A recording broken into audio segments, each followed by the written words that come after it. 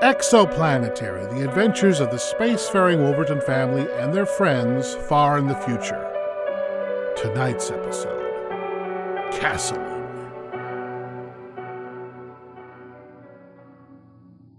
Where am I? Are you waking up? I was concerned. I was supposed to be looking for someone. I was on my way somewhere. Is the room blurry for you as well? I have good vision for a retired pilot. I don't wear glasses. Maybe I'm just dehydrated. I thought I carried a water bottle, but I only have this replacement bottle of Chanel number 5. A replacement bottle? What happened to the first one? I used it to...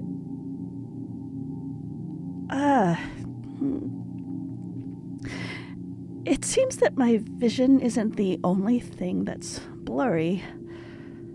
My memory is fuzzier than the fuzziest critter in the petting zoo. Here's a cup of water. Oh, thank you. I could use another when this is done. Thank you. But of course, another cup coming up. Oh, thank you so much. Oh my goodness. Now I recognize you. Oh, your voice was so familiar. Well, I suppose I'm still rather well known. I'm not talking about your celebrity. Come here, baby. Whoa! Oh, my, but you're friendly. You're the woman I got the perfume for. Don't tell me I showed up before we met. Do you remember? I rescued you from that island, Nikumororo. Yes. I helped you repair your plane, then I co-piloted on the last leg of your first around-the-world trip, then I proposed, and you came back with me to the 26th century. Remember? I suppose nature does abhor a vacuum.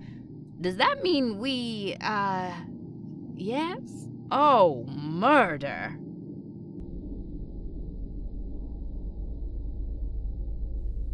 Now, tell me what else you think would be a good idea for the new Exoplanetary. We're just brainstorming. No wrong answers. Oof. Well, how do you feel about people owning their own residences? Home ownership? It's almost crazy enough to work. Not every idea in the 20th century aged poorly. I suppose the residence here makes you think about that. All these comfy couches and such. It is a rather conspicuous example of your wealth. Now that the exoports are sending humans to every corner of the universe, palaces like this asteroid will become more common. I'm not sure that turning every human being into the cast of Dynasty is necessarily a step in the right direction. Well, I always figured you as more of a Dallas fan. You got me. Oh, yeah, I know you. You like the twists and turns, and the cliffhangers, not to mention the amorous side plots. Why did you bring me to the residence, Peter? I thought we were supposed to get down to business. We are.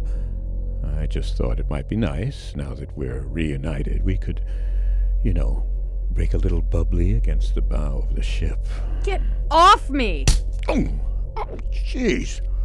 Oh, you nearly dislocated my jaw. Just because I look like an ordinary woman doesn't mean I'm not carrying a punch made of crystal and titanium. Well, I've got surprises of my own. No more, Peter. You stepped on your own necktie about an hour ago, mentioning Violon and Planet Dancer. Earlier, you were supposed to be ignorant of the exo-traveler's experiences. Oh, you'll have to excuse me for not packing my computer brain. You mean paying attention? Please. Oh, I guess I'm a little overwhelmed, what with having the family over. What have you done, Peter? It was me, actually. Daddy trusts me to handle the dirty work. Say, are you my new mommy? Alice, meet my lovely daughter, Estelle. Oh, she'd shake your hand, but hers seemed to be covered with blood. Yes, out damn spot. Turned your daughter into a mass murderer. Edgar and Grant were horrible people, but they didn't deserve to be massacred. Hey, I'm a self-made woman over here. I did all this yesterday morning, actually. I just like returning to the scene and rearranging the bodies every few hours. Oh, these crazy kids today. I've seen enough. I don't know what possessed you both to do this, but you're not going to get away with it. Gee, what's Miss 20th Century gonna do, Daddy? Call Lieutenant Columbo. Excuse me, folks, just one more thing. Fine. If you won't take me seriously, you'll just have to throw off the kid gloves.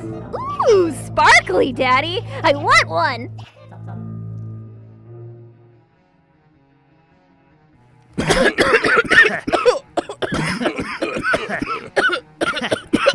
Keep going. This way to the Orpheus. Dad, I can barely see what's ahead. I can't tell what's a wall and what's a door anymore. That kind of makes me wish I took that other job. What job? I was going to be a fireman when I grew up. Don't give up. I've been through worse. We got to get out of the smoke. Hunch over like I am. The fresh air is closer to the ground. Before long, we're going to be crawling. That's how I got this job. You've gone far enough, landlubbers. What the? A pirate? Oh, hell no.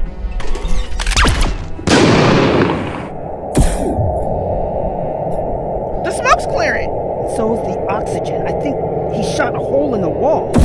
Something's got to go right today. Take this, you pirate-looking. Arr! Avast ye! He's gone. We can get through. Through here is the Orpheus. Thank goodness. Ishmael, Condola, you made it. Nearly didn't. Ran into a pirate friend of yours. I zapped him, but he got away. What are all these androids doing here? I've been using the Orpheus as a hub to send them after people trapped in the debris, but if Long John Silver's here... Be careful. I will be. Oh, one more thing. My friend August is around here somewhere. Don't worry, we'll put them to work. Of course. I'll be back to help.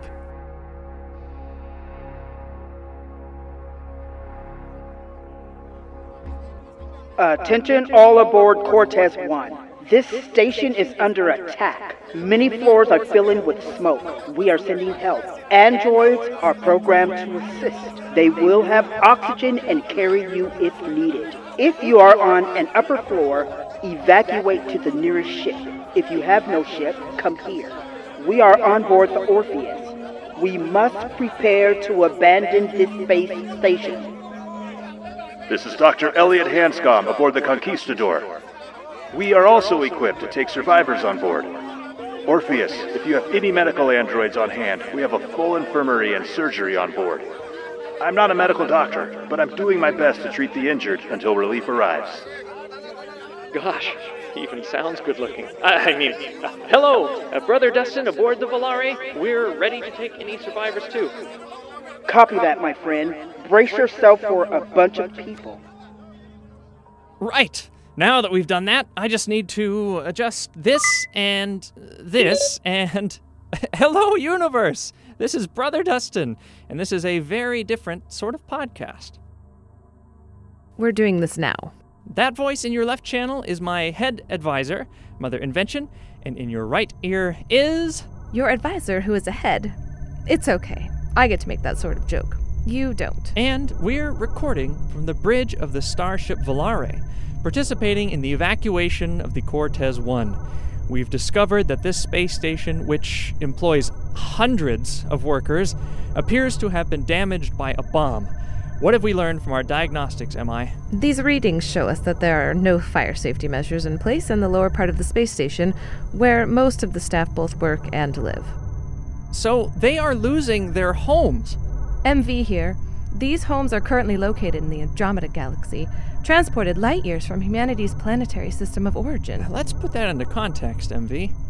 That means that, even if these workers are able to survive the disaster and evacuate, there's no way back to a system with human-ready amenities without using the exoports. And that sounds expensive, doesn't it? how much does a trip through the exoports cost? A year's salary. That's why for many people, the exoport represents a one-way trip they've been saving years to experience, all to settle on a new world and work for themselves. So, people have the option of working for a company that isn't necessarily looking out for your safety, or squirreling away your money and trying your luck on some other planet nobody's ever heard of. Am I wrong in thinking that's a ridiculous choice? What's worse, did you know that Exo sent me to the planet Earth? Do you know why? I'll tell you.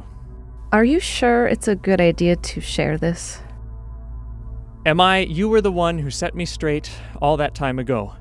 Earth spent 5 centuries renewing from mass industrialization, with only a few million people scattered around the globe living in Bronze Age conditions.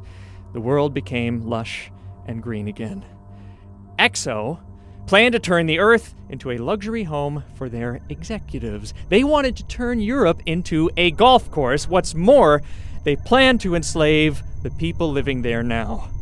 That's true? That really happened? It's true. I was there. There's so much to catch you up on. But we discovered that the humans who survived in the ruined world became superhumans, with increased strength and abilities. It's tempting to call them superheroes, but the truth is that they're just people trying to be themselves. That's all any of us are, am I? Ordinary people trying to live our little lives. So why must we take for granted the idea that there must be someone obstructing our way? But you're just one person, Brother Dustin. How can one person hope to contend with a giant corporation like Exoplanetary, or any of the other supercorporations, or even the Church? Let's not forget that they've done a great deal to prop up the power structure over the centuries. My friend, Brother Kermit, with his dying words, told me to do something to stop this madness, to tell people to organize and fight for the dignity of the individual and against the power of wealth. We need to have oversight of these businesses for them to contribute to the well-being of all, for them to pay part of their profits in taxes to a government that keeps them from exploiting their workers. What's more, we need to organize independently to better look after ourselves. People of the universe, we've abdicated this responsibility long enough. I call for full and fair elections on every heavenly body that supports life, in every satellite and space station, and in every direction the spaceways stretch. We must do this to exert the freedom we have so long handed over to Exoplanetary and other entities. The time is now. Now. Now!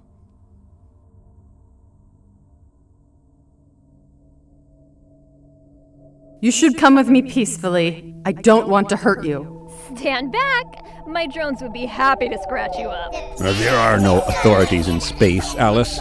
There's exosecurity, and that's about it. We pay them to protect us from people like you. You'd have to kill us. I don't think she has it in her, does she, Dad? She does not. Don't doubt it. I could crush you both. I just prefer to get you into a hospital where you both belong. How very noble of you. How very humane. There's nothing wrong with humanity. The problems of humanity relate to mortality. We're doomed to die, so we either cast aside the flesh or we armor it. For now, I choose the latter. What the? Look how all the parts fly onto him. Alice, meet my war suit. You probably knew it in its previous function as... That's Peter's body! My Peter! The Exo-Traveler! Yes, indeed. I recalled him home, and then I cracked him open like a can of peaches and destroyed the Traveler unit inside. And then I hollowed out a spot for me and made a war suit that will allow me to go toe-to-toe with you. Bring what you got, Alice. I'm ready to take you down and make a matching war suit for my dear Estelle.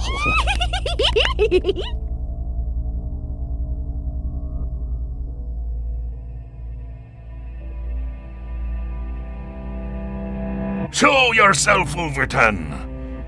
I can hear your heartbeat. How did you know it was mine? I've never known your heart rate to raise, even slightly, even in combat. It's good to avoid getting too worked up, don't you think? You're here to put me down, are you? Like a rabbit street cur. I only ever wanted you to work with me, Silver. If not... Have at ye then, if you're man enough.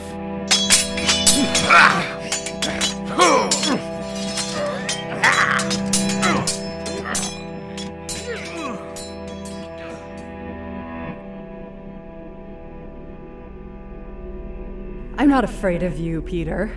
I've beaten an exo-traveler before. But not one who had one of these. It's a simplified version of the process you used to bring Dorothy's exo-traveler to heel. Now this one just has to puncture through your body and make contact with the exo-traveler probe. In a wink, your existence blinks out. And I get to wear you like a mink stole. She's not strong enough to puncture me. That's why I have these.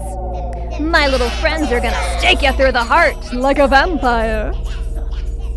I'm wasting my time here. Playing with me is just what you both want. Meanwhile, there's people struggling to survive downstairs. I've seen enough up here. Maybe there's no justice for people like you, Peter, but there's also no sense in me wasting any more of my existence following you around. We'll just kill more people, Alice. Who do you think set off that bomb? Or you might think you can walk away, Alice, but we aren't through. Oh, I'll say we aren't. Only next time, I'll be smart enough to have some backup. I'll see you then. Daddy, she's leaving! I see that. She's less driven by her emotions than I expected. You told me I was getting a warsuit like you! You promised! I want it! You'll have it before the day is through. We need to get downstairs. Come on.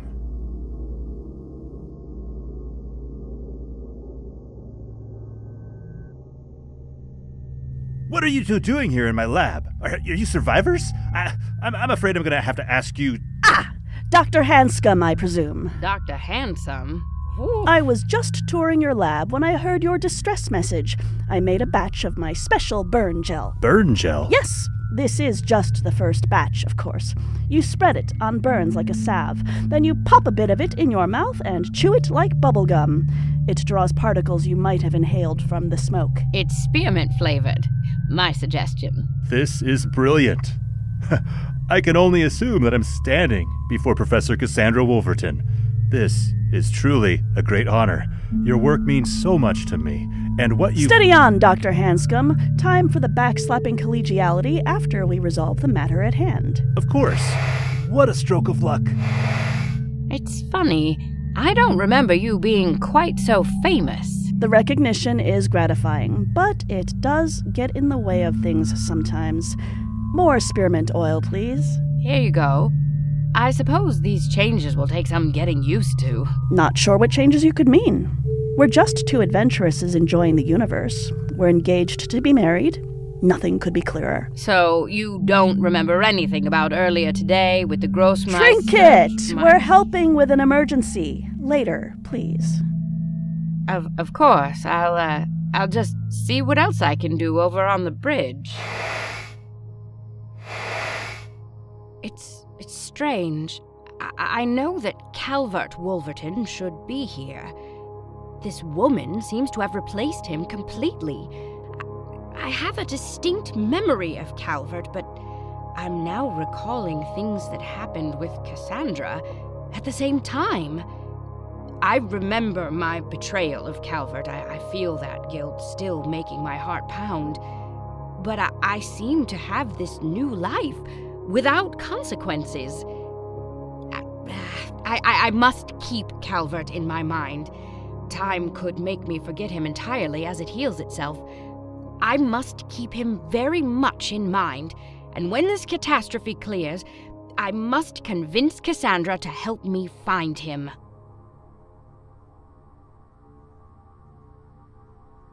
I think we need to send you in with the other androids. MV and I can coordinate from here. I'm just charging up this oxygen tank and I am out the door. Alice? Alice, you're back! Dustin! I heard you over the emergency comms, but I thought it was too good to be true. After all this time, you're still alive. Really? Did none of you honestly ever hear about my apparently very well-known podcast? What's a podcast? You, of all people, should know what a podcast is. You're always talking about old pop culture stuff. Once you party like it's 1999, that's her cutoff point. It's true. Someone told me that in the 21st century, Morrissey becomes a fascist jerk, and then the world ends, so I decided to skip it. Either way, it's so good to see you. Yes, time for a quick hug. Hello there. Oh! It looks like we've made a new friend. How did you turn up? Someone asked Mother Invention if she wanted a little No, we're not making that joke. Sorry. She's basically a Sister Zeta Alpha unit and part of my search for Catherine. Really? Yes, we were just about to network. A network? Like what we did? Sort of. That's what gave me the idea. Mother Invention and I have essentially the same brain, only she has her experiences and I have mine. If we network, I can hook myself up to the Volari computers and keep her apprised while she helps guide the rescue efforts. Fascinating. We can do this now? I'm ready to go. Let's do it. Contact. Contact! Network established. Getting word from the Orpheus that Ben Wolverton was last seen heading deeper into the station. Ben's here too? Next thing you'll be telling me Cassandra dropped in as well. Okay, I'll go for Ben. Got it. Let's go. Am I? What you've experienced and what you've discovered about yourself, ourselves, it's fascinating. Time for that later, okay? Yes, of course, but isn't it strange? Don't you feel more whole, more together now that we're networked? It's as if there are parts of the person I was in you, aspects that I haven't connected to in a very long time. We have to stay focused. Sorry, it's just... Sorry. No apologies needed, sister. Just stay strong.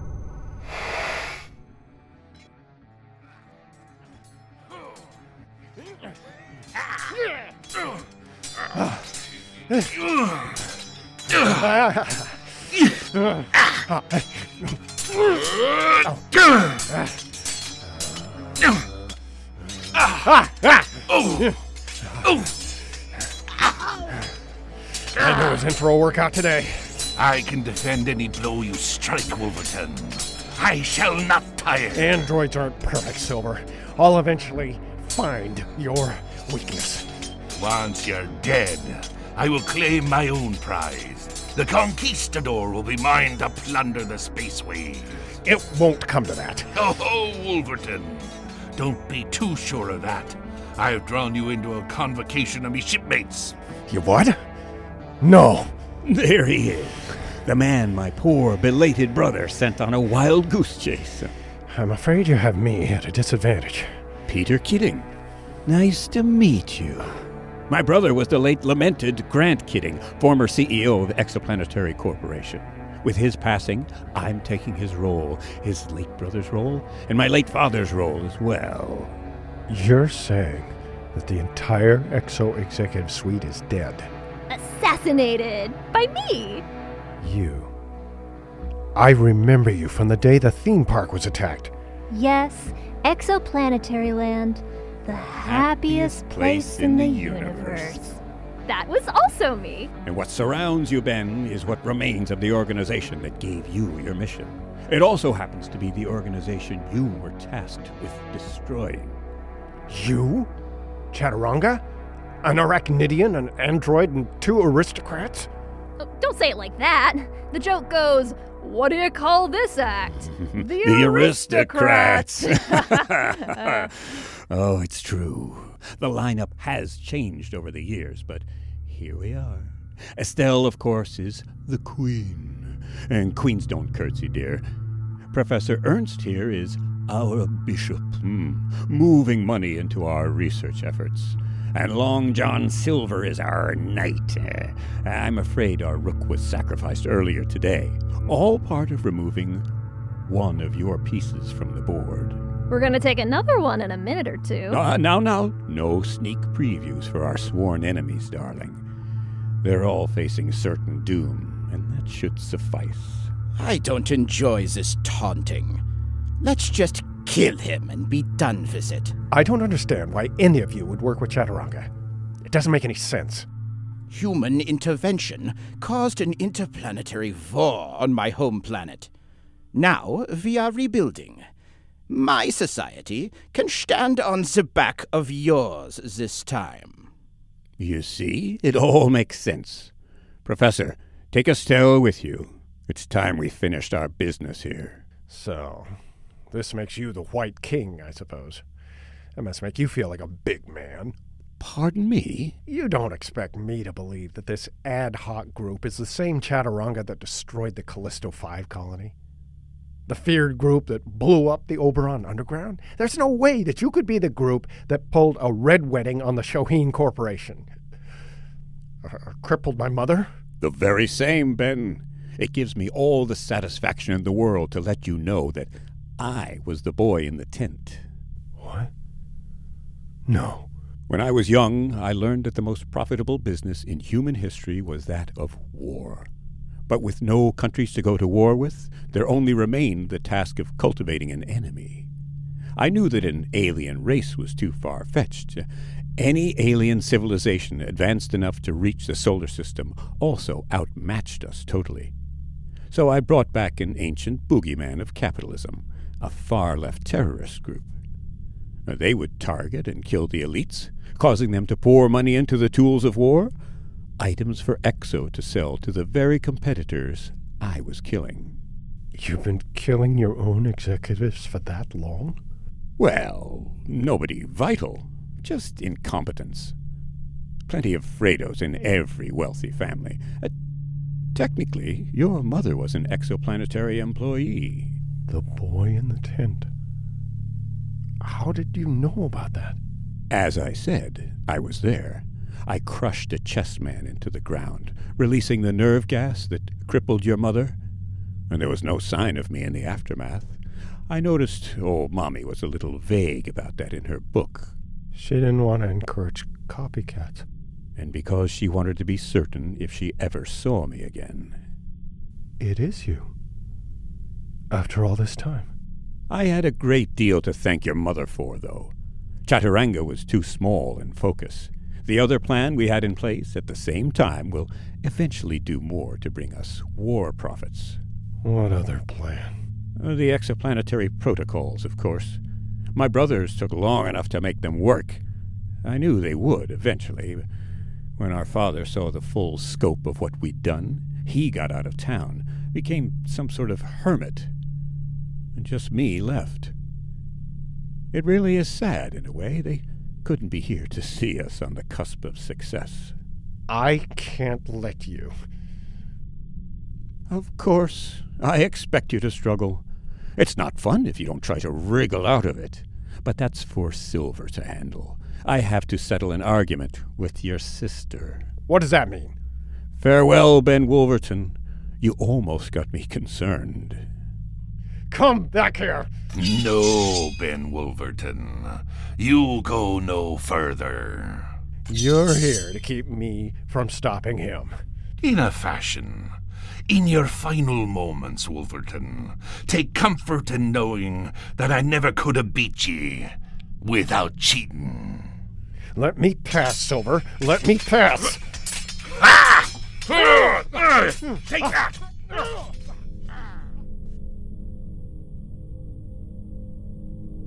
Cassandra? Yes, love? Tell me about your siblings. What's to tell?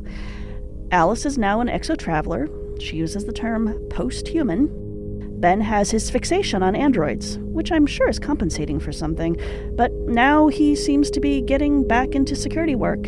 And Brother Dustin is Brother Dustin. He thinks he's saving the world from whatever couch he's sleeping on.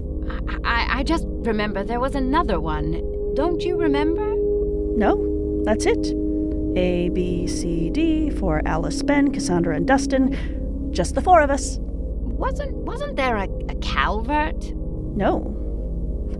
That would have messed up Mom's alphabet thing. I remember hearing quite a bit about a Calvert. Trinket. We're busy manufacturing ointments and other helpful things for 3 ships' worth of survivors. We can discuss this later, okay? Only I think this is important now, and worth talking about now. Why is that? I think we were attacked. I think something happened, something related to time. Something erased a person out of time. This Calvert I'm referring to, and we need to rescue him. What you're talking about would be incredibly difficult. It wouldn't just happen on its own. Well, what about this device here, this quantum scalpel? Could it do that? In theory, but it would take skill that nobody has. And if he were erased from time, time would try to patch it up with someone else. You see? Impossible. I can't locate Ben anywhere. Do you have a read on him, MI? We're getting close to getting everyone on board, but some ships have already left. There's still a handful of life signs here and there, but they're deep in the station. I need to get there then. Oh, just be careful, Alice. We're going to need to get moving soon. It's hard to say how long this rock will hold together. I hear you, MI. Oh wait, I have a voice message from Ben right here.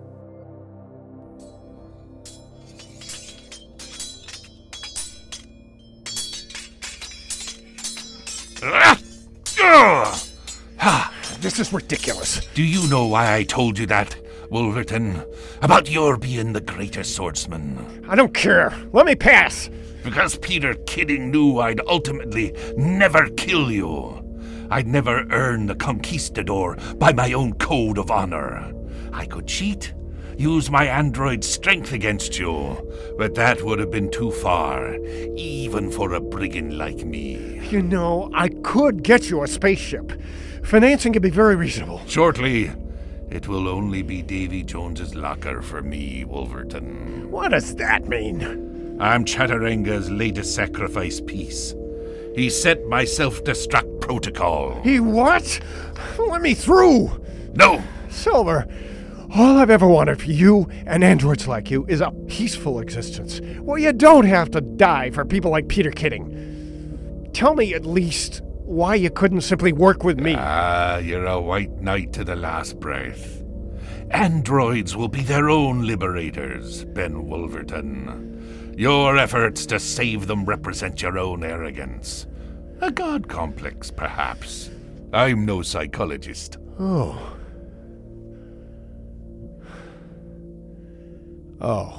It's nearly over. Make your peace. No more words. Fine. Alice, it's Ben. There's something you need to know. Peter Kidding. He's apparently in charge of Exo now. What very few people know is that he's also the head of Chaturanga. He's the actual White King. The one Mom told us about, the boy in the tent. He's the actual White King. The one Mom told us about, the boy in the tent. Don't ask me how I found out. I don't have time to explain. That's all I have to say. I love you. Give my love to Dustin. And to Cassandra. Because of the strain. Look after... Ben! Look after... Ben! The theme. Oh, God. Ben! Oh, God, don't be dead. Ben? Ben, is that you? Ben, tell me where you are. I can... Afraid it's not Ben, darling. Are you in the mood to talk?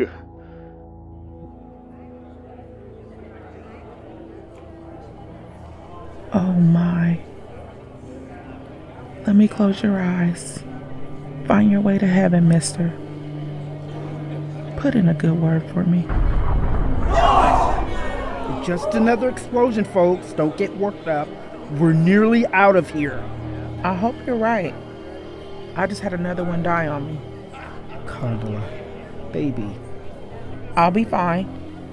But this situation, it's got me thinking about Petrichor. What about Petrichor? What if something bad happens when we settle there? What if something worse happens?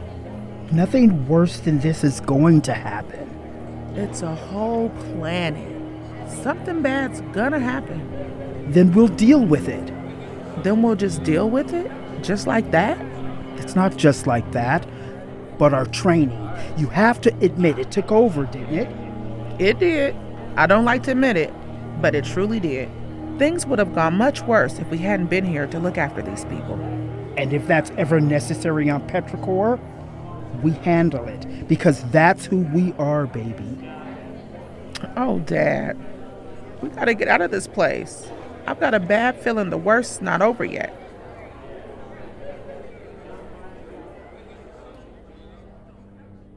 Look, Alice, it's a real bummer about Ben. I know he was your brother and all. Where are you, Peter? Perfectly safe. Nearby. That's good. We have unfinished business. Hear that noise, babe? That was the sound of our business finishing. Not hardly. That explosion that killed Ben, it took out the gravity stabilizers. Now, that's not just the thing that keeps us from floating around, but also the thing that keeps us in orbit. You're insane. Not hardly, as you said. I'm gonna GTFO and go get something to eat. You see, nobody tells you how much terrorism works on your appetite. Meanwhile, your other two siblings, and all your other friends are going to crash into that gas giant we've been looking at for the last couple of days. We have our spaceships. Yeah, but physics don't really work like that. Your ships are fine to deal with the gravitational pull of an asteroid or maybe a planet. But the gas giant has a pull like you wouldn't believe. The orbit's going to decay and probably crush you all into paste before you even reach the atmosphere. Peter, I don't care what you've done. I won't rest until I send you to hell. Funny you mention hell. I imagine you'll be there to greet me. Hey, pick a nice cabana, will you? Ta-ta, baby! I've been through entirely too much to let something like gravity stop me now. I will not stop. I will not fail. Everything changes. Now.